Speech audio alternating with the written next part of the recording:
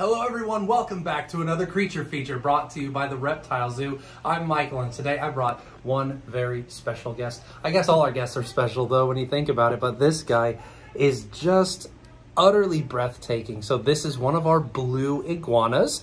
Now, one of the things I actually found kind of funny is there's actually two different kinds of blue iguanas. There's one that is its own actual species. It looks a little bit more like a rock iguana or a spiny tail iguana. But this is actually more of like the blue phase of a green iguana. But you gotta admit, it is just an absolutely gorgeously colored lizard. I can't take my eyes off these guys. It is so pretty. So these guys are found in Central and South America. And of course, they are very different from what you see in the green iguana. They're not that color that would typically blend in with their surroundings, but it is still a very, very beautiful lizard. You get the different colors of that species of iguana. Of course, you have the typical greens, you get the blues, you can get browns, and you can get kind of reddish, orangish colors. So they're a pretty diversely colored species of lizard.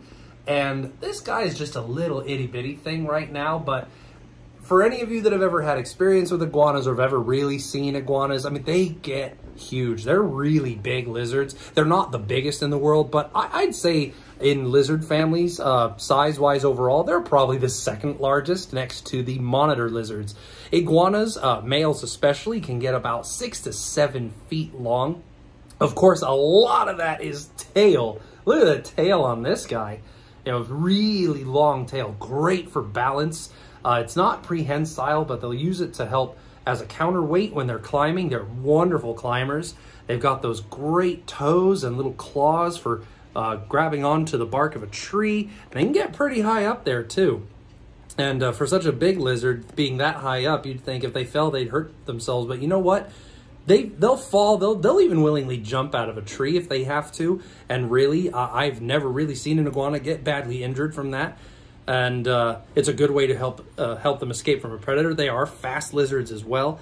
But if they have to hold their ground, they can puff themselves up and look bigger. And that's what this skin is here for, under the neck. That is known as the dewlap. And there's lots of lizards with them, but iguanas have really big, impressive dewlaps, especially the boys. They gotta look the biggest and the most impressive. And if need be, they can even use this tail as a whip. And let me tell you, with how fine that tip is, at this size, it wouldn't really be so bad unless they hit you somewhere sensitive like the face.